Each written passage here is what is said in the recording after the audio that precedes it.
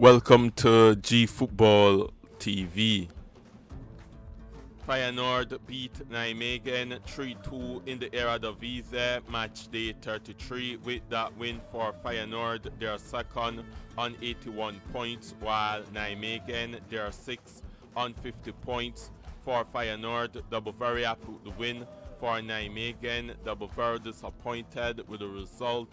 When you look at the last five for Nijmegen, it's 1 win, 1 draw, and 3 defeats for them in their last 5. For Feyenoord, their final match of the season will be against Excelsior.